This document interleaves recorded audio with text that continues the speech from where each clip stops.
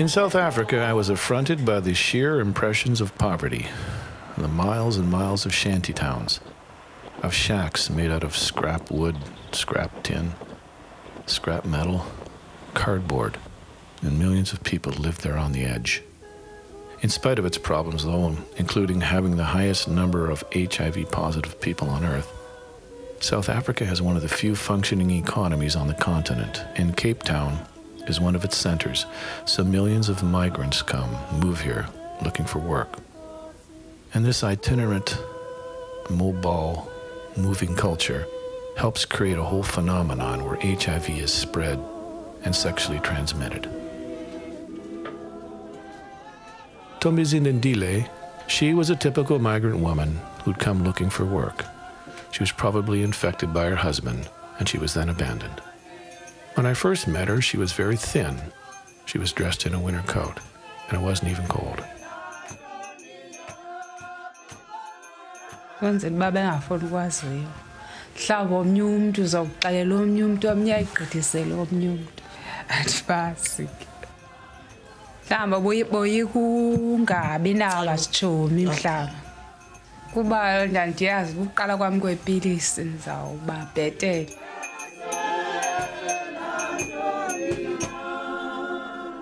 Between the first and second trip, she had really dramatically improved, seemed to be in good spirits, and was living in Gugulutu Township in her grandmother's other house.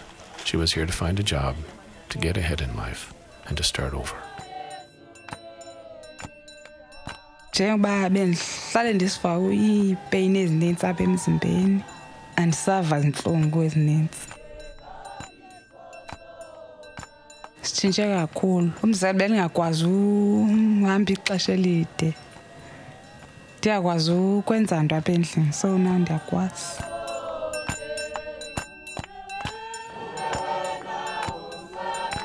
Andiyazi mhlawumbi. Andiyazi.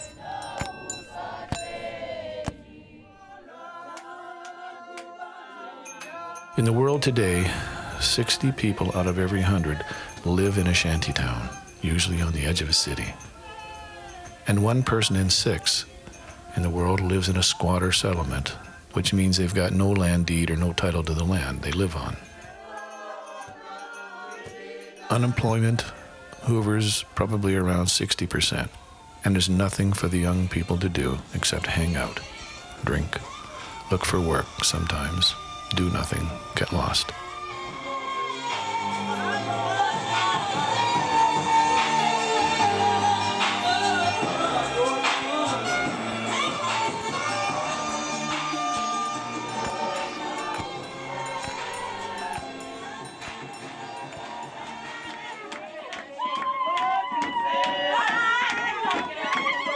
This is a housewarming party.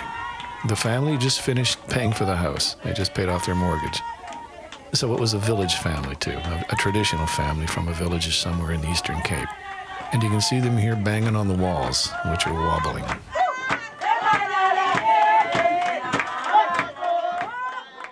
Now, Akona was a different story. She had a violent background. I don't know all the details, but her boyfriend, the father of her child, was murdered. He'd been killed with a gunshot when she was 3 months pregnant. During my first trip to the clinic, Akona had just discovered she was HIV positive.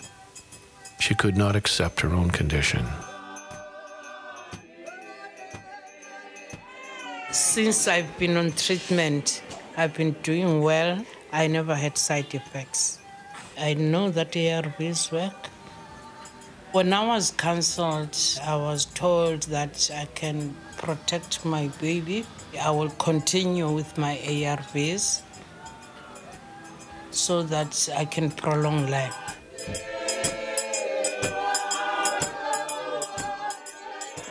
Yaliphika ndancinga ukufa.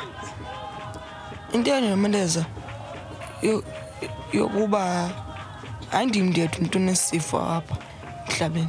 Banintsi and futhi bayaphila.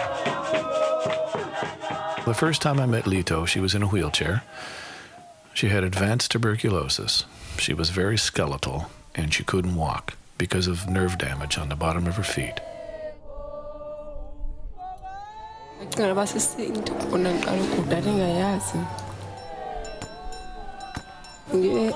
Into enzima ungayi nasetoilet ungakwazi.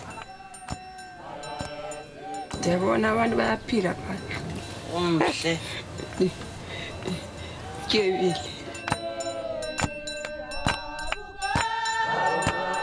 When I met her for the second time on my second trip, she was really happy to see me.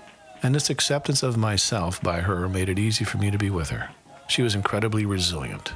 She was open, and this openness about her own status and the acceptance of it by her family and by her community saved her life. Her house was just a 2-room shack where 8 people lived. I couldn't imagine. But she helped take care of her brothers and her sisters, her niece, her nephew, her parents, and she seemed to be very well adjusted.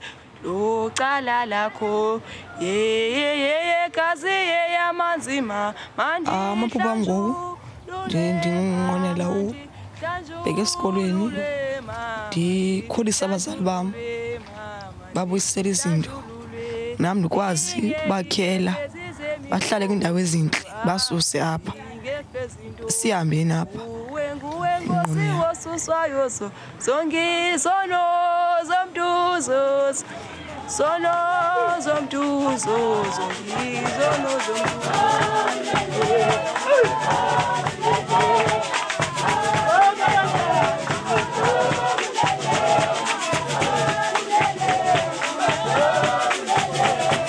On Good Friday, the congregation stayed up praying and singing all night, celebrating.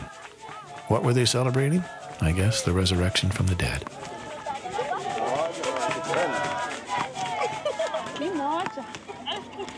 Go measure the distance from Cape Town to Pretoria and tell me the prescribed area I can work in.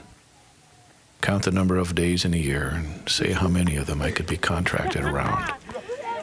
Calculate the size of a house you think good for me and ensure the shape suits tribal tastes. Measure the amount of light into the window, known to guarantee my traditional ways. Count me enough wages to make certain that I grovel in the mud for more food. Teach me just so much of the world that I can fit into certain types of labor. Show me only those kinds of love which will make me aware of my place at all times. And when all that is done, let me tell you this, you'll never know how far I stand from you.